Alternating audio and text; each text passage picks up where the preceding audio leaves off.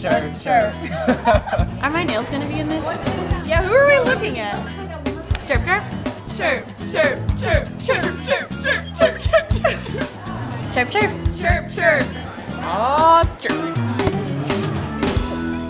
He helped me move in my freshman year, his sophomore year, into Stu West, and we've been friends ever since.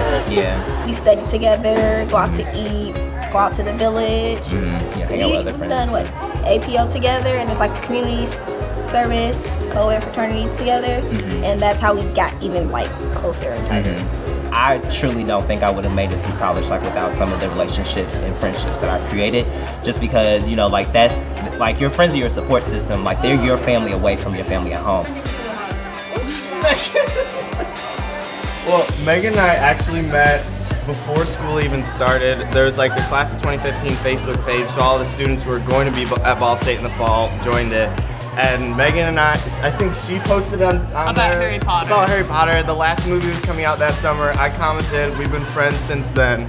So even before I even knew him, I knew who he was. Yeah. And we've just been friends and. So yeah, we've just been go back. We met freshman year through a mutual friend. We are actually roommates now, and we lifelong friends. yes for life.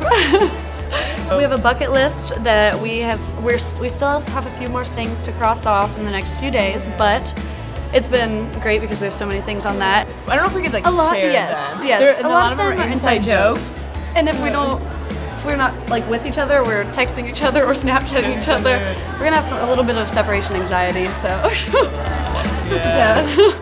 I would just encourage all freshmen to really get out there and explore. When you're looking at the future, you want to make sure that you're organized, you're on top of it, so you just have everything in place. To leave everything at home. Like to leave, not like your belongings of course, but like your past, like this is you time. This is your time to leave and define yourself. Make the most of the opportunity and get involved as soon as possible. Forming relationships with your professors is huge. They're always going to be there for you. They have the resources. They've been through the job market. They know. They have the business skills. They have the teaching skills, and you kind of become friends with your teachers in a professional way, but it's kind of fun to have that connection with them. Just embrace every single day that you have here because it flies by. It goes by way too quick. It's unbelievable. Ball State is like that perfect mix where you still have that big school feel, but you still feel like you're significant. Plan as best as you can and do as much as you can so that you leave without having any regrets.